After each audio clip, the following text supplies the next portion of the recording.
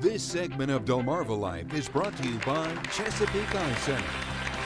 Summertime on Delmarva, you know what that means. A lot of sun. Now, before you head out to the beach, you likely need to make sure that you have all the necessities such as a towel, sunscreen, and maybe even a good book. Maybe some oil. What you don't want to forget is your shades, your sunglasses. It completes the look. Yeah, but they do a lot more than make you look cool. Sunglasses are essential for protecting your eyes from the harmful rays, and according to the doctors at Chesapeake Eye Center, those rays may do more harm than you might think. Who doesn't love the sun? Each summer, millions of people flock to the local beaches to soak it in.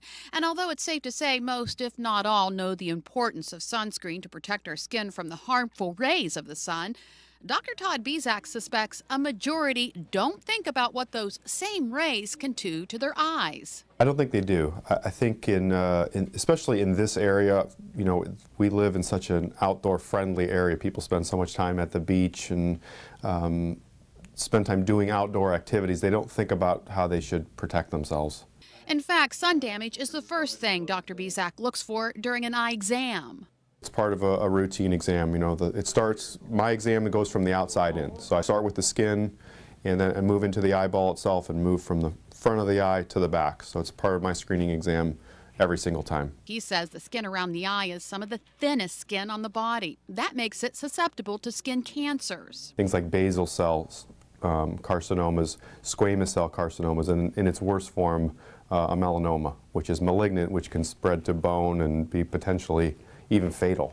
Dr. Bescak says it can even spread to the eyeball itself. And speaking of the eyeball, just like the skin, it too can be burned by the sun, causing a condition known as photokeratitis. The sunburn on the cornea, more oftenly those are with young folk who are sun worshipers at the beach a lot. Dr. Bescak says photokeratitis is painful and can cause blurry vision or redness in the eye. Fortunately, in the short term, those things tend to resolve on their own within, you know, a few days, but they are quite painful. Another problem caused by the sun is pterygium, or as it is commonly known, surfer's eye, which is an overgrowth of the white part of the eye.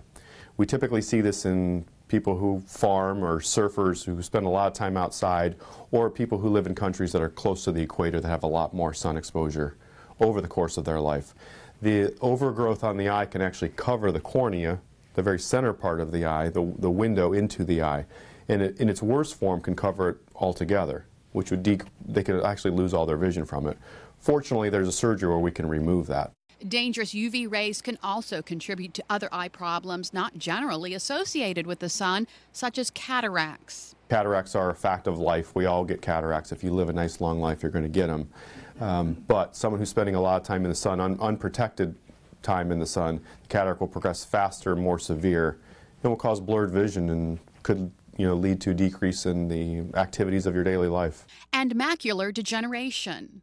There has been some studies that link excessive sun exposure to a loss of central vision due to the retina actually breaking down in the center part of the eye.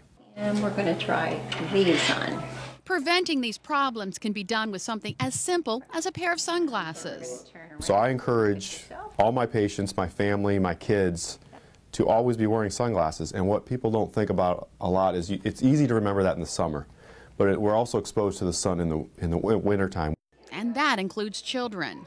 I think it's a trend and we've seen that trend starting, and I think that's a trend that hopefully will continue.